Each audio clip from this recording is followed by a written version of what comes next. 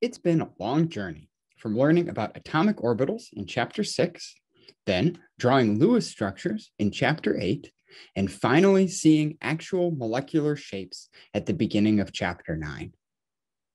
But have you stopped to ask yourself where the molecular shapes come from, especially considering that none of the molecular shapes resemble our orbitals? Something is missing from our understanding, and we'll spend the remainder of Chapter 9 learning about hybridization. Hybridization occurs when atoms blend together their atomic orbitals to create hybrid orbitals. And these hybrid orbitals have the shapes we'd expect from the VSEPR treatment. To start off, I want to offer you forgiveness. I forgive you if you are upset with me. Why would you be upset? Well, let me explain using the humble tetrahedron. The tetrahedron is one of the most common geometries formed by things with 4 electron groups. Examples are carbon when it makes 4 bonds, or oxygen when it makes 2 bonds and has 2 lone pairs. 4 is a common number of electron groups because there are 4 orbitals in the valence shell of most atoms. So far, this makes sense. Until we imagine the shape of the 4 orbitals in the valence shell. Overlapping in S and 3 Ps doesn't look anything like a tetrahedron. What's going on? Well, the orbitals we learned about in Chapter 6 are atomic orbitals. Atomic orbitals only exist when the atom is all on its own. The orbitals which form molecules are hybrid orbitals. The story of hybridization goes something like this. Some atomic orbitals get together and decide that they would have better luck forming covalent bonds if they were more spread out in space. So they throw themselves into the orbital hybridizer and form hybrid orbitals. Note that in this example, we had 4 orbitals go into the hybridizer and 4 hybridized orbitals come out. Conservation of mass says that the number of orbitals which go in equals the number of orbitals which come out. Valence electron orbitals usually hybridize in order to form covalent bonds. The hybridization is a mixing of the orbitals, and the hybrid orbitals have some of the properties of the orbitals which went in. The spatial orientation of the hybrid orbitals exactly corresponds to the VSEPR molecular geometries. There are 3 ways to mix S and P orbitals, which I'll show on this slide before walking through each one in more detail. If we mix 1 S and 1 P, we form 2 sp orbitals. They each have 1 big lobe, colored in blue, and 1 little lobe, colored in green. They face in opposite directions. If we mix 1s and 2 p orbitals, we form 3 sp2 orbitals.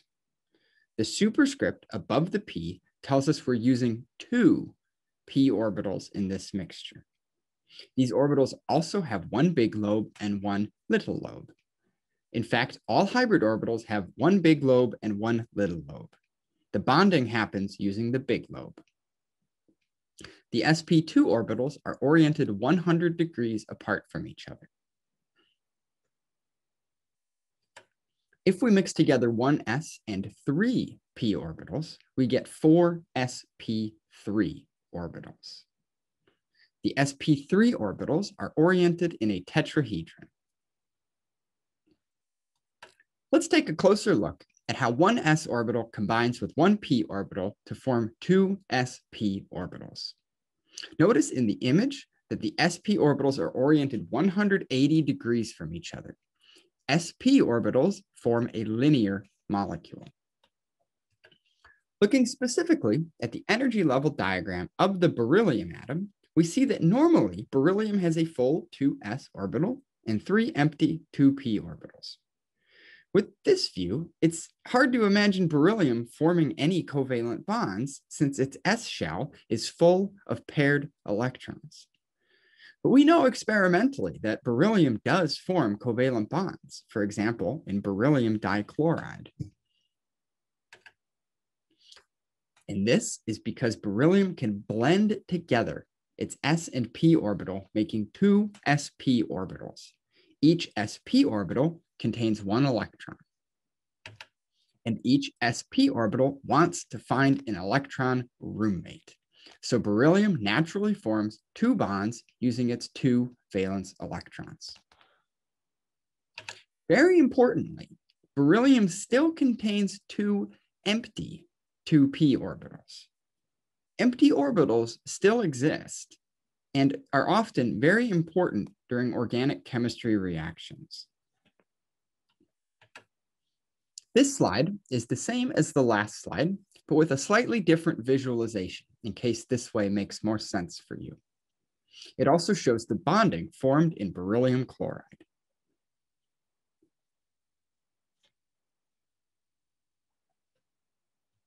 Continuing forward, we see that one s and two p orbitals hybridize into three sp2 orbitals. With boron, each sp2 orbital has one unpaired electron, and boron forms three bonds in a geometry called trigonal planar, which represents a flat triangle.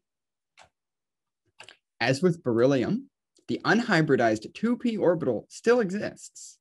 However, it is empty in the ground state. What happens if we hybridize all the valence shell orbitals? 1s and 3p orbitals form 4sp3 orbitals. This is one of the most common hybridizations, and it leads to the tetrahedral geometry.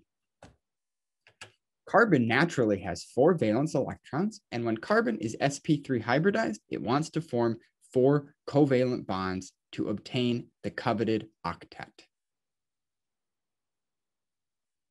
But wait, there's more. Some elements, like nitrogen, have 5 valence electrons. When these elements have sp3 hybridization, one of the hybrid orbitals is filled with a lone pair, as shown here in ammonia. Importantly, the lone pairs also live in hybrid orbitals. Ammonia has the geometry of trigonal pyramidal. Oxygen has 6 valence electrons. When oxygen makes 2 bonds, it often has 2 lone pairs, which reside in hybrid sp3 orbitals. Large elements, which exhibit expanded octets, can also mix in their d orbitals. 1s plus 3p plus 1d makes 5 sp3 orbitals. This corresponds to a trigonal bipyramidal geometry. Here's an example with phosphorus pentachloride.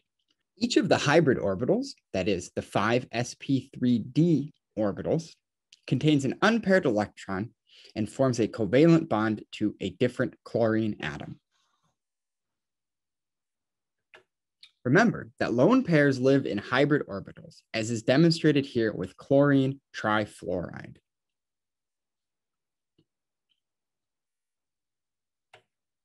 Lastly in our series is the hybridization of 1s, 3p, and 2d orbitals, which make 6 sp3d2 orbitals. sp3d2 hybridization corresponds to the octahedral geometry. As exemplified here in sulfur trifluoride. Each hybrid orbital contains 1 electron, and the central sulfur atom makes 6 bonds. I will leave you with this summary slide, which shows how the 5 main geometries arise from 5 different mixtures of s, p, and d atomic orbitals.